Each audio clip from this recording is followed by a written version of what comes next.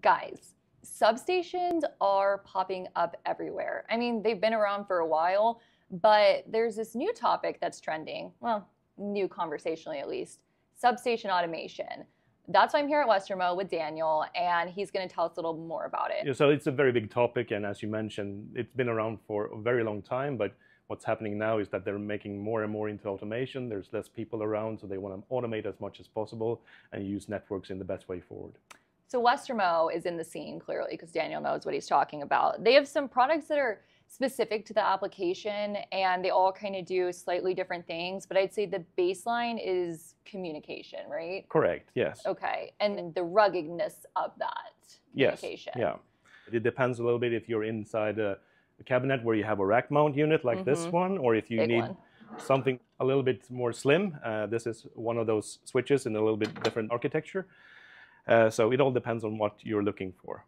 Yeah, something I noticed about these that it just is kind of hitting me now is when I've seen a lot of these kinds of products before, this is like actually physically very rugged as well. Correct. I imagine internally is kind of the same thing, is that it's all very strongly connected and well made, but I'm just realizing I don't think I've ever seen something made of this material that goes in there. Right.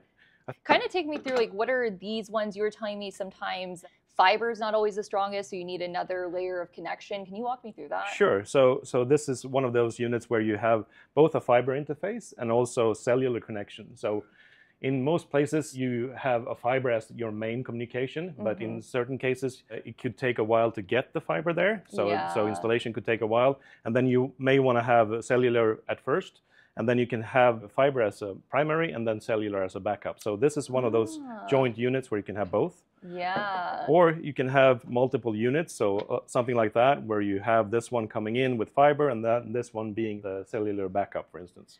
Is the benefit of just having this in one that it's less space, or why would you want it in one unit? Yes, so that's basically it. You save on space in your cabinet, or you save on whatever your sort of niche are in that case. Okay, yeah, because I was thinking about it, and whenever I got fiber run to my house, I remember it was very difficult to do. So if I would have had at that time 2 separate options while I was waiting on fiber, I would have appreciated that. But too bad I didn't know you guys yet. No, exactly. And there's a lot of people digging things in the ground. So sometimes you have digging accidents where they cut the fiber to a substation. So then you want to have a rapid failover to another primary outgoing connection in that case. Yeah, well, guys, clearly he knows what he's talking about with substations. We barely scratched the surface. So if you want to learn more, you're going to have to reach out to Daniel personally or anyone else on the Westermo USA team. Thanks so much for watching, and we'll see you next time. Guys.